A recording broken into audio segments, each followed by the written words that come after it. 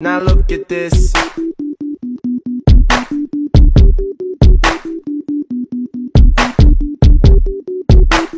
What's up, penguins? Today we're going to do topic 6.3 on transcription and RNA processing. So first we need to talk about what transcription is. So transcription is where we're going to use the DNA template and we're going to synthesize an mRNA strand. So the central dogma states that we go from DNA to RNA to a polypeptide. So we first go through transcription, then we go through translation. So there are some things that violate the central dogma. HIV is an example of a retrovirus. Retroviruses have a RNA genome. They use that RNA as a template to synthesize DNA. And so they violate the central dogma by going from RNA to DNA first. There are 3 different types of RNA. The first type of RNA is your messenger RNA. This is the RNA that's going to leave the nucleus after being transcribed with the DNA to bring the message to the ribosome. This is what's going to have your codon sequence that's going to base pair up with the anticodons. tRNA is where those anticodons are. That's going to transfer the amino acid from the cytosol to the ribosome.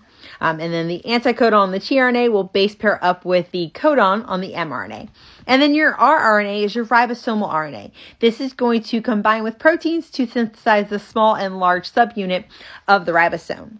In case you forgot, the ribosome is the site of protein synthesis. So as you see, all 3 of these RNA are going to interact at the ribosome. rRNA makes up the ribosome, mRNA brings the message to the ribosome, and tRNA is going to bring the amino acids to the ribosome.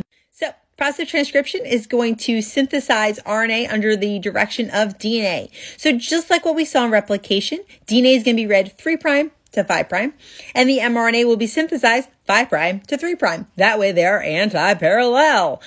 Notice that the template strand is going to have multiple names. It is the template strand, the non-coding strand, or the antisense strand. All 3 of these terms are directly in the CED, and you must know those terms. So the enzyme responsible for transcription is RNA polymerase. This is just like DNA polymerase in the fact that the enzyme tells you what it does.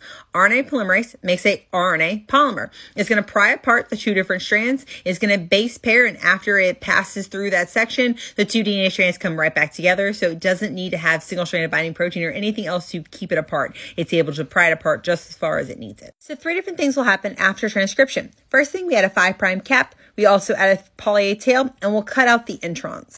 The function of the 5' end is to allow for the export of the mRNA out of the nucleus. It also provides a site for the ribosome to bind to the 5' end because translation is going to take place at the 5' end of the mRNA.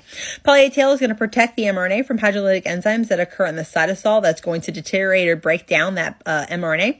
And then cutting out those introns is going to allow us to remove the non-coding information. During this process of RNA splicing, we're able to cut out different introns and exons, and so we can make a different mRNA from the same pre-mRNA.